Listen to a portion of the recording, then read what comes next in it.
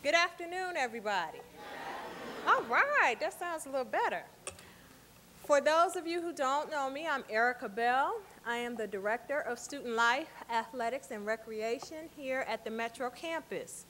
I am responsible for co-curricular activities, those fun things, those not so fun but yet still important things that go along with your academic classes. And today is one of those things that I think will be most beneficial to you as you continue your academic pursuits. This gentleman we have today has been where you are and is going to share with you some insights about creating your path to connecting to the campus, engaging at the campus with other students, and continuing that path to completion, as in graduation. And I'm sure everybody intends to get there, right? All right, that's why we're here. So, with no further ado, really quickly, let's have everyone please silence their cell phones. If you have them out and on, please make sure they are on silence.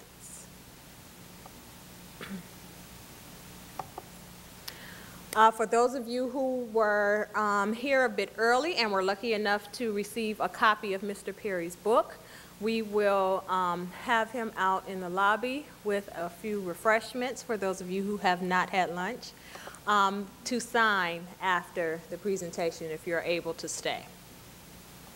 Also, if you have any further questions or comments or ideas of things you'd like to see happen here at the campus, my office is in the campus center, same building as the cafeteria, but on the first floor in room 102B.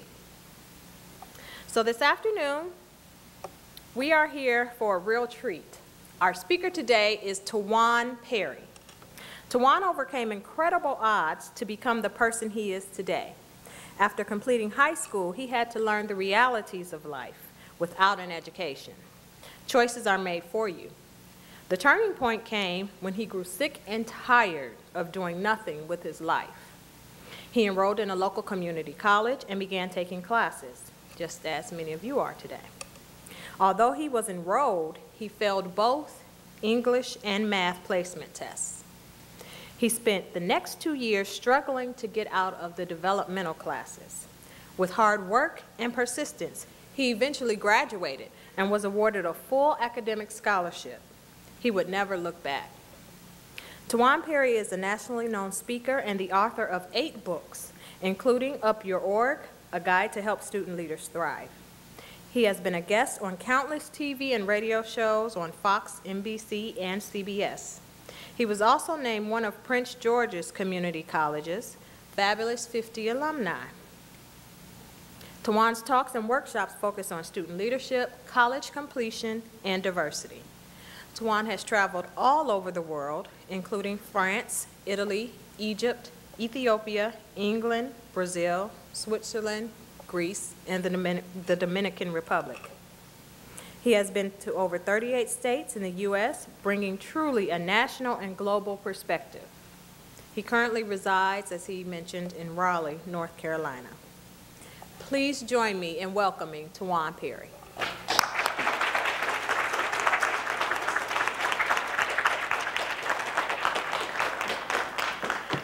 When I say try, you say see. Try, see. Try. See. When I say power, you say up. Power, up. Power. Up. All right. Do me a favor. Everyone please stand for me. Yes, it's that type of program. I need participation.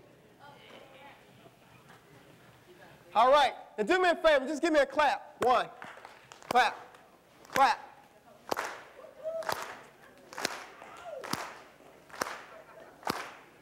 A little bit faster. Faster. All right. Now, you know, I know that you can clap, and that's great, but my question is, can you dance? New Cupid. New Cupid. Keep rocking. Time for a change. Come on, say it. Come on, say it. New style, down, do you dance? We got a brand new dance. Do you dance?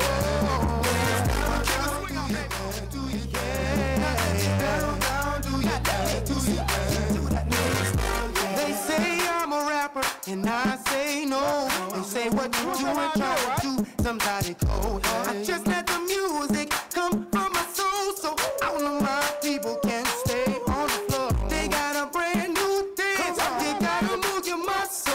Brand new dance, it's counter Cupid shuffle. It don't matter if you're young or you're old. Here we go, we gon' show you how it goes. To the right, to the right, to the right, to the right, to the left, to the left, to the left, to the left. Now kick, now kick, now kick, now kick. Now walk it by yourself. Now walk it by yourself.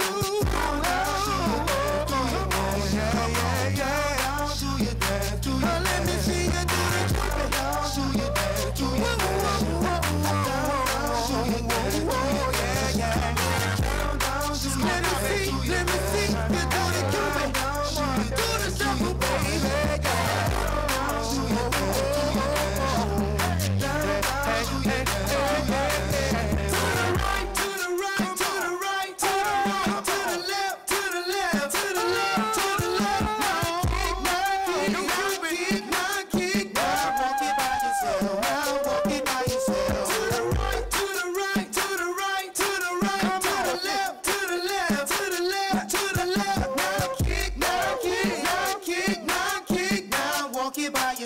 Now walk it by yourself. Now you see what I'm talking about. I represent for the dirty South, where we're known for swinging now. King of swing out, baby. I'm gonna show you what I'm talking about. Hey, let me see you do the Cupid shuffle, the Cupid shuffle, the Cupid shuffle, the Cupid shuffle.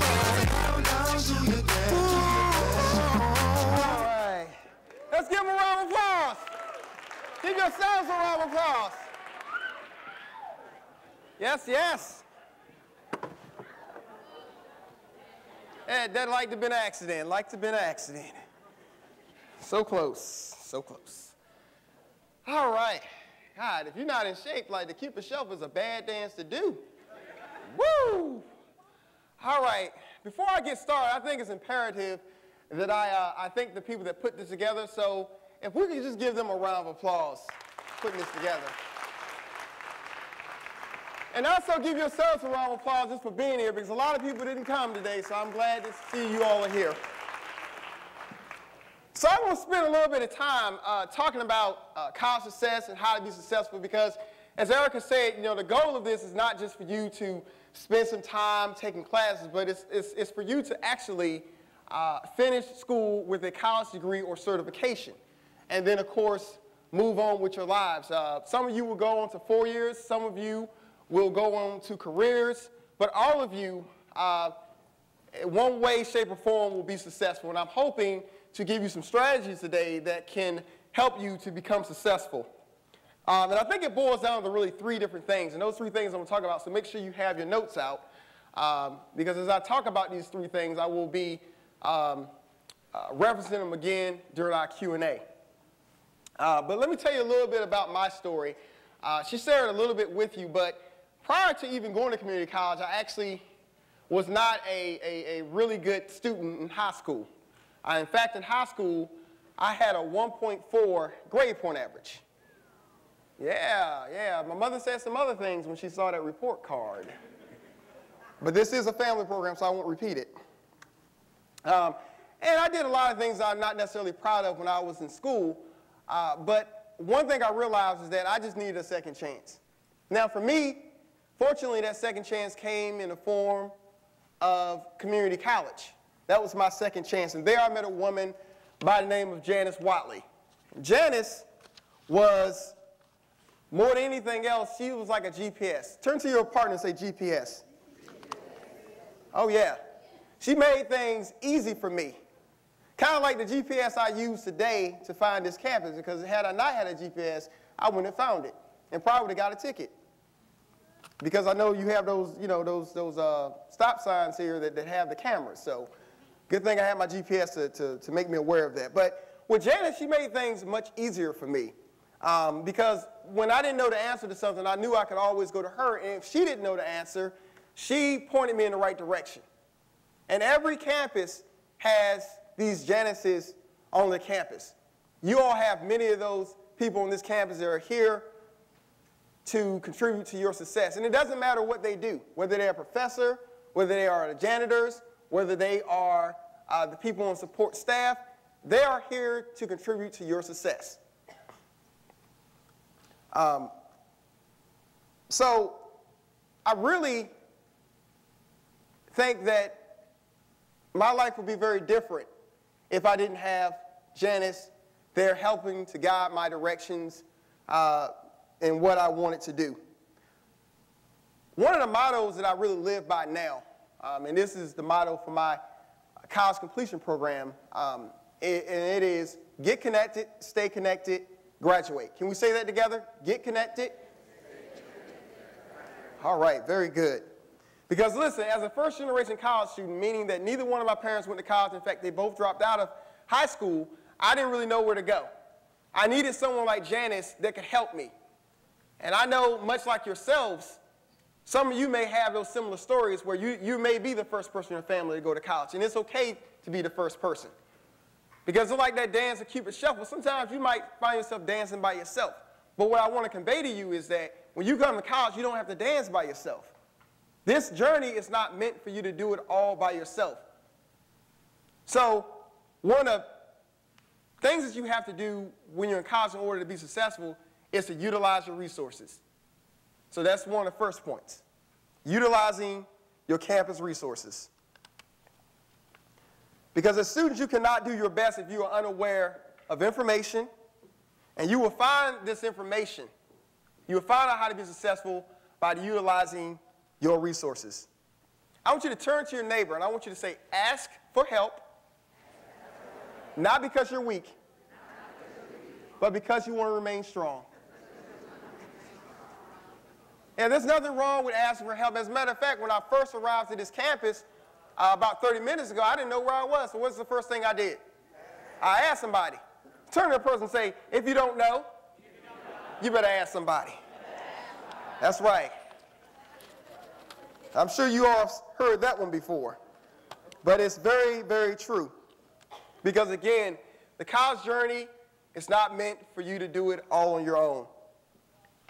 And the best way for me to demonstrate this is to call up some volunteers. Can I get some volunteers? Okay, one. I need more than one, though. I need let me get about 13 volunteers. Just come on stage. Don't raise your hand, just come on stage. And let's encourage them. Let's give them a round of applause for being so brave. Yeah. It takes a lot of courage to be the first to do something or to volunteer, or even sometimes be willing to, look silly.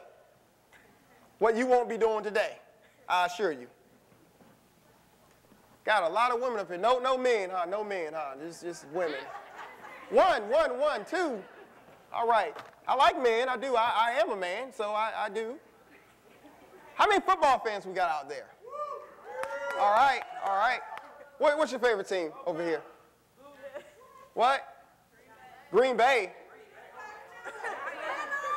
I'm sorry I asked you. Did somebody say who? All right now this sounds like Price is Right. I don't even know what they're saying. So I bid $75. I don't know. Steelers, okay. All right, Steelers, couple of Browns fans. Detroit sucks. Who said that? It's always one person. I need, where's Erica? Where did she go? Is she still here? Did she roll out? Okay, let me get two college staff members that work here. Let me get two people. You got one, and I need another person. Yeah, let's give them a round of applause.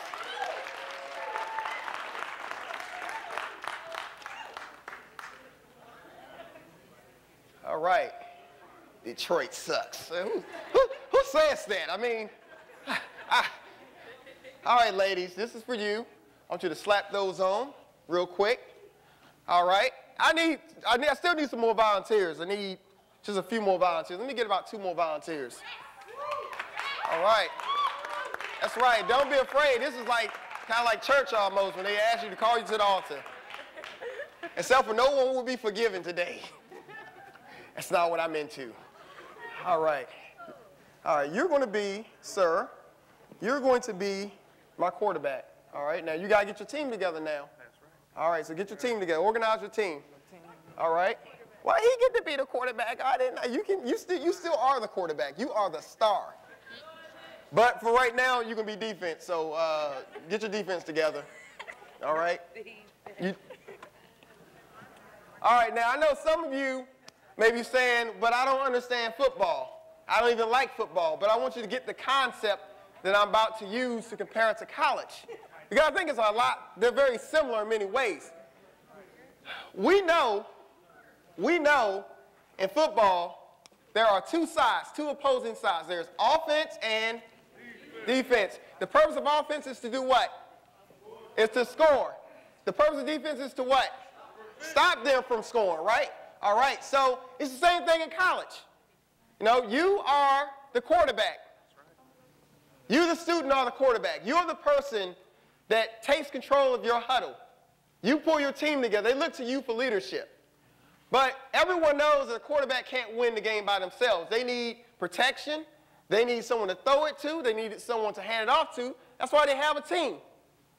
And it's the same thing in college. As you go through this process of utilizing your campus resources, you have to understand what your resources are and how to use them. For example, they got this right with running back, man. You kind of, that's right. You're going to run some people over. And I'm handling the money. Jim Brown, that's right. So financial aid, I see that sort of like it being a running back, because if you don't hand that paperwork in right, it's going to be fumbled. It's going to get lost. You could lose it. Then you got the center. Let's step up right here. All right. It's academic advising. No, because nothing starts, or your counselors, nothing starts without meeting with that person first. You can't register for classes without talking to that person. We've already talked about the quarterback. Offensive line, academic support. So how many of you know what the tutorial centers are on this campus? All right, good. For those of you who don't, I'm going to defer to my staff members. Where can they go if they need help with their math or science or writing? Where can they go? Student Services Building, library. Student Services and library, right. Everyone taking notes? Because I'm telling you, it's not a matter of if, it's when. And when you have that trouble, when you run into those problems, where do you go? So now you know. All right, career services. How many of you know where career services office is? All right. Now, for those you don't know, because I know you may be new to school, career services is a place that you go in order to help you find internships, as well as you figuring out what you want to do. So it helps you with career exploration. That's right. So make sure you go there. Smile for the camera. How you like me now? Okay. Then you got professors. And we all need professors. The divas. Oh, yes. If any professors in here, I'm sorry that you're offended. That's actually true. Professors know they're divas. Anyway, professors, you need to be able to communicate with them, whether it be, long distance or short distance. So you need them. You need to connect with them. And they have what is called office hours. Now, let me tell you what office hours are. Office hours is a time that they set aside just for you to go in there and ask them questions. Do not go to them at week 14 talking about, I need some help, I'm failing the class. Go to them now. Because what's going to happen is, one, there's going to be a line, and two, they're going to say, I don't know you. I mean, they're going to deny you like Peter denied Jesus. I'm serious. That was comedy, but never mind. Some of you didn't read your Bibles. Okay, all right, tight ends.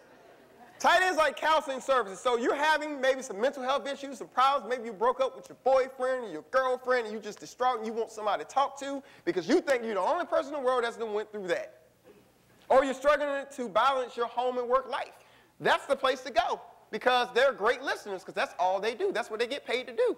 And to also give you advice and to be a referral agent. Last but not least, before I get to the defense, you have your coaches, your mentors, people who are here to help you succeed. How many mentors do we have in Orange? Can you all stand? I want to give you a shout out. If you consider yourself a mentor, which basically if you work here, you are a mentor, let's give them a round of applause.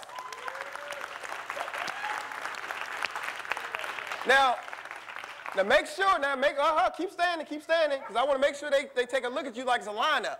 Because when they have problems, they coming to you. They ain't coming to you, they coming to you. They coming to your house. Or office, okay.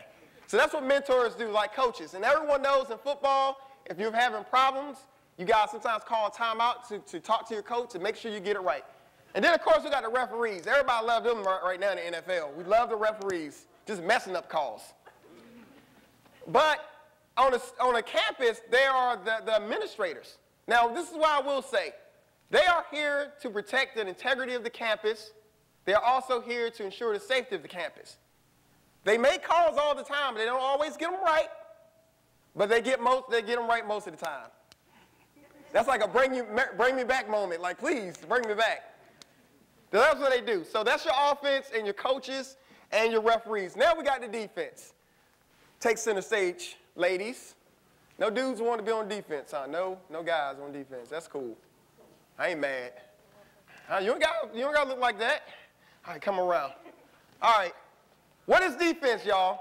Defense is pretty much what tries to determine you from reaching your goal every day.